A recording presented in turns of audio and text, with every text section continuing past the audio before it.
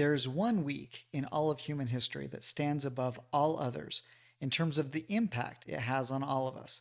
I'm, of course, talking about the final week of Christ's mortality, the week of the atonement and crucifixion. I find it much easier to follow and remember the events if I can think about them in their context and order. So this video is designed to take us through the final week, including what happened and where these events occurred. Let's begin with the Sunday prior to the resurrection. On this day, Christ was in Bethany, a small village about 3 miles east of Jerusalem, where Mary, Martha, and Lazarus lived. On their way to Jerusalem, they walked through Bethphage, where he dispatched some disciples to obtain a donkey so he could be seated on the donkey as he entered Jerusalem for what we know as the triumphal entry. From Matthew 21, we know that, quote, a very great multitude came out and spread their garments and palm leaves and was praising his name. Tragically, most Jews believed that what Christ will do at his second coming is what they expected at this time. Jacob refers to this as the Jews, quote, looking beyond the mark. Jealous and embittered Pharisees exclaimed, quote, the world is gone after him. As Christ came towards Jerusalem, he wept over the city as he contemplated the future destruction that would come upon its inhabitants. He prayed, Father, save me from this hour. But for this cause came I unto this hour. John 12 states that there was a reply from heaven and that an angel spoke to him. It was on this day that the Savior gave the discourse on the children of light, reminding the people that the light would be with them only yet a little while, and admonishing them, quote, while ye have the light, believe in the light, that ye may be the children of the light. On Monday, the Savior returned again to Jerusalem from Bethany. This is the day he cursed the fig tree. Now we could do a whole video just on that topic, as well as any and all of these topics that we're going to discuss here today. There is a debate among scholars regarding the cleansing of the temple. Some place this incident on Sunday due to Matthew 21:12 and Luke 19:45, while others believe it happened on Monday because of what is said in Mark 11, verse 11, and Mark 15. This was 3 years to the week when the Savior first cleansed the temple. However, in the first account, he referred to it as his Father's house, while this time he referred to it as my house. By the end of this week, he will refer to it as your house. Significant meaning to be sure. The events of Tuesday and Wednesday are not clear in Scripture exactly which events happened on which days, so we will discuss all of these events as combined. During these days is when the now threatened Jewish hierarchy feels they must discredit the Savior before he takes over leadership. When the Savior arrives on the Temple Mount, the first group is from the hierarchy of the temple, and they ask him by what authority he does these things and who gave him this authority. Rather than answering, Christ asks them a question of where John the Baptist got his authority. Rather than answering honestly, they only thought about how the crowd would react. They knew if they said John's power was from heaven, the crowd would ask them why they didn't believe in him. But if they said that it was from men, they would revolt because the crowd considered John a prophet. So they didn't answer, and neither did Christ answer them. He then gave 3 parables to those present. The first was the parable of the 2 sons, and then the parable of the wicked husbandman, and lastly, the parable of the royal marriage feast. A great deal of learning can come from studying these parables in the context of where Christ was at the time and who was present when he gave these. A second group of ridiculers were the Herodians, which were those who supported the rulership of Herod and the Romans as the hostile occupying force in Judea, and their goal was to bring down any new religious leadership. Their question to Christ in an attempt to snare him was if it were lawful to give tribute unto Caesar or not. But Jesus saw right through their plan, and in his famous words he said, quote, render therefore unto Caesar the things which are Caesar's, and unto God the things that are God's. A third group attempting to trick the Savior were the Sadducees. If you remember, the Sadducees were opposed to the Pharisees regarding several points of religion, perhaps the most important regarding the resurrection, which they did not believe in. That is how I always remember them, by the way. They don't believe in the resurrection, so they are sad, you see. Anyway, they asked a hypothetical question about who a woman would be with in the afterlife after being married to 7 consecutive brothers in this life. Christ answered both the temporal question as well as the real question about the resurrection. We could do hours and hours of lessons on any one of these topics, but again, this video is meant to be a contextualized view of the events of Christ's final week, so forgive the brevity of these stories. The final group to attempt to ensnare Christ was the Pharisees. They asked, "Which is the first commandment of all?" To this the Lord gave his famous answer, "Thou shalt love the Lord thy God with all thy heart, and with all thy soul, and with all thy mind. This is the first and great commandment. And the second is like unto it, Thou shalt love thy neighbor as thyself." No one asked any more questions after this. Christ then taught his disciples while all those around could hear about the false teachings of the Pharisees, often calling them hypocrites, serpents, and a generation of vipers. Then the Savior lamented over Jerusalem again and pronounced the destruction of Jerusalem, and that, quote, "there shall not be left here one stone upon another," which was fulfilled in 70 AD. The Savior then went to the Mount of Olives, where his disciples asked him privately to explain his prophecies. His answers are in-depth and encompass more than just the destruction of Jerusalem in 70 AD, but also his second coming and the end of the world. These teachings are across several chapters, including Matthew 24, Mark 13, Luke 21, and also Joseph Smith Matthew.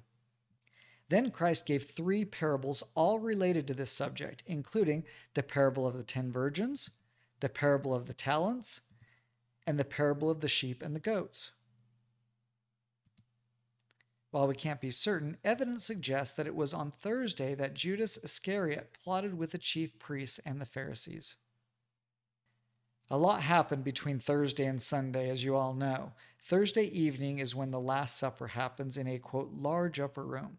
This is where the Lord institutes the sacrament. He washes the feet of the apostles and asks them to continue this ordinance. It was on this occasion that the Lord commanded them to love one another as I have loved you. This is also when Christ tells Peter, quote, "When thou art converted, strengthen thy brethren."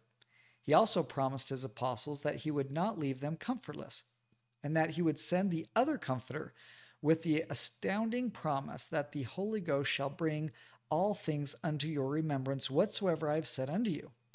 Perhaps the greatest teachings in all of Scripture happen in the next several chapters, John chapter 14 through 17, and it's all one sermon that Christ gives to his apostles as they walk from the upper room to Gethsemane.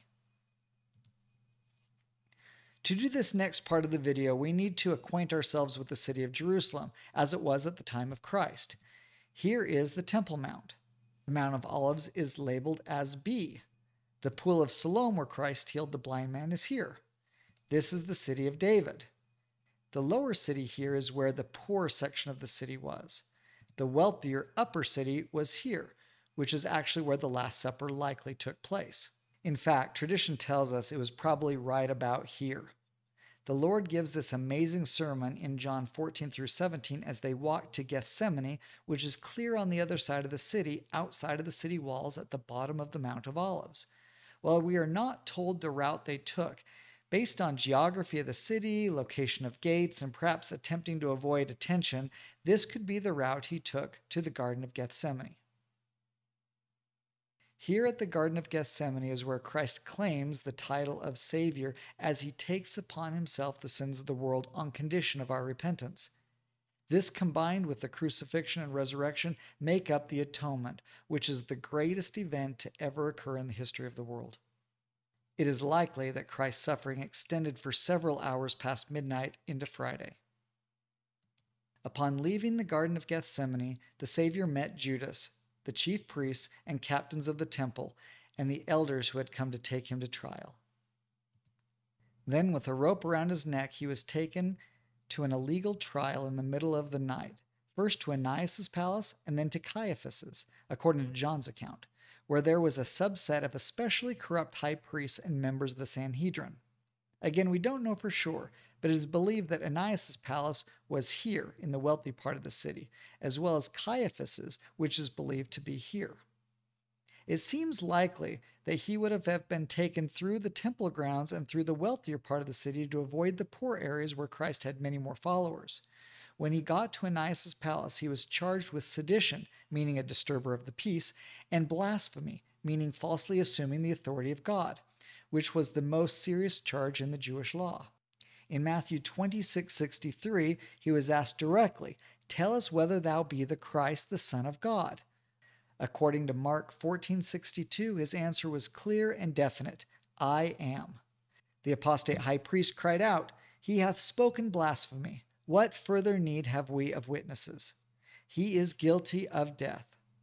Then they spat on him and smote him with the palms of their hands. It is during this trial that Peter denies Christ 3 times. However, the power to pronounce capital punishment had been taken away from the Jewish council by Roman decree. Thus, the leaders of the Sanhedrin had him delivered to Pilate, so an official decree of death could be issued. So he was taken to Pilate at the judgment hall, which is here. Pilate was the governor of Judea who lived in Caesarea, but happened to be in Jerusalem for the Jewish feasts. The charges against Jesus were now changed to that of high treason, the most serious offense in the Roman law. They also accused him of making himself a king. When Pilate asked the Savior directly, "Art thou the king of the Jews?" the Savior answered, "My kingdom is not of this world." Finding no fault in him, he was about to let him go free when one of the priests claimed that Jesus had been teaching treason, beginning from Galilee to this place. Pilate used this opportunity to have Jesus sent to Herod, the vassal ruler of the province of Galilee, who was also in Jerusalem for the Passover season. So Christ was taken to Herod's palace, which is here. However, when the Savior refused to answer any of the questions put to him by Herod, he was again taken before Pilate by the members of the Sanhedrin who were determined to have a death sentence pronounced against him. Pilate still insisted on releasing Jesus and reminded the Jews that it was customary to release one prisoner during the festivities. However, the crowd cried, "Release Barabbas!" Thus, he who was rightfully guilty of sedition and murder was released. So Pilate asked what he would have them do with Christ, and they said, "Crucify him, crucify him." Pilate's reply was that he found no fault in the man, and he washed his hands of his blood. And then came the cry that doomed many generations of Jews, "His blood be on us and our children." Even then, Pilate was about to let the Savior go with just a scourging and a chastisement when a person cried out, "If thou let this man go, thou art not Caesar's friend. Whosoever maketh himself a king speaketh against Caesar." Apparently, this pushed Pilate over the edge. Caesar had given Pilate his power, and he didn't want to lose favor. Thus, Pilate agreed to the crucifixion and turned Jesus over to the soldiers to be scourged. And scourged he was with 40 stripes, save one, with a leather-thronged whip with pieces of glass and metal woven into it. A crown of thorns was placed on his head, and a cross was placed on his back, and he was expected to carry it to Golgotha to be crucified. That journey isn't a long one, but for someone that had gone through what Christ had over the previous 24 hours, it was more than he could do on his own. He fell, and a man named Simon assisted him in carrying the cross. Pilate ordered the words inscribed above Christ to read, quote, "Jesus of Nazareth, the King of the Jews." And despite the Jewish leaders attempting to get him to change the inscription, Pilate said, quote, "What I have written, I have written." And there at Golgotha he was crucified. According to Bruce R. McConkie, he was nailed to the cross beginning at about 9 a.m. on Friday. At about noon there was a great earthquake, and the heavens drew black, and there was darkness over all the earth for many hours. The earthquake was so great that it rent the veil of the temple. It was about 3 in the afternoon when the Savior cried out, my God, why hast thou forsaken me?" Then he said, "It is finished, and Father, into thy hands I commend my spirit." According to Jewish law, a body should not be unburied on the Sabbath, and so as sundown approached, his followers took his body from the cross and incompletely prepared it for burial. One of his followers, Joseph of Arimathea, gave his tomb for the burial, thus ending the darkest yet most amazing day in the history of the world. Not much is said about the seventh day in the Gospels. The most verbose account is from Luke 23, which says, "Rested the Sabbath day according to the commandment." While we know the Lord was very busy in the world of spirits that day, the tomb lay very quiet.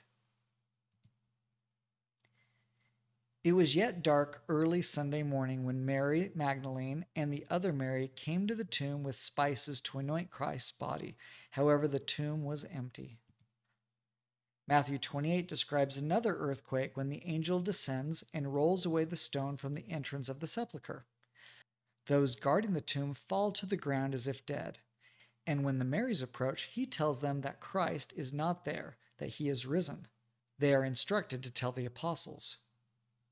Mark 16 states that when Jesus was risen early in the first day of the week, he appeared first to Mary Magdalene. She gave this occurrence to Peter and the other apostles, but they did not believe her until he appeared to them later. A challenge I would give you if you are interested is to study all of the scriptures related to the events that happened during the last few hours of Christ's mortal life. Study from the Last Supper through the resurrection. This study will lead to a much deeper knowledge and appreciation of the Savior, the atonement, and the plan of salvation. Thanks for watching.